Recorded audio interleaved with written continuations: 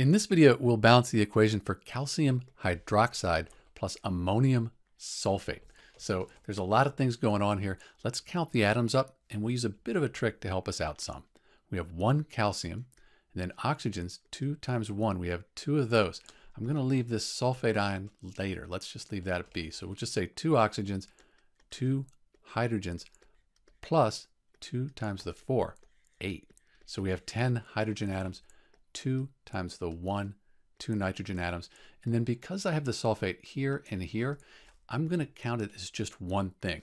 That'll kind of limit the number of oxygens. So I have 1, just the 1 SO4, sulfate ion. Product side, 1 calcium, oxygens, 1 hydrogens, 2 plus these 3 here. So I have 5 total hydrogens, 1 nitrogen, and again, just the 1 sulfate. Okay, when I have an equation like this, I'll leave the oxygens till last and leave the hydrogens until later. Let's balance the nitrogen atoms. I could put a 2 here.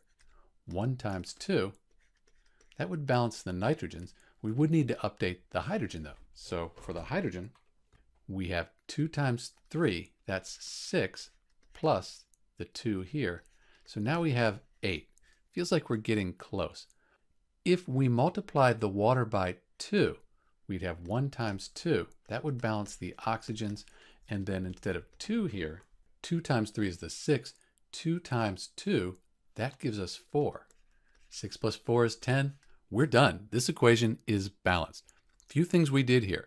One, it's a really good idea to count the polyatomic ions as just one thing if they appear on both sides.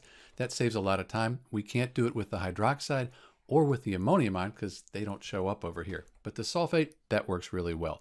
The other thing, leave the oxygen till last, the hydrogen until later. That usually helps when balancing equations. This is Dr. B with the balanced equation for CaOH2 plus NH4 SO4, calcium hydroxide plus ammonium sulfate. Thanks for watching.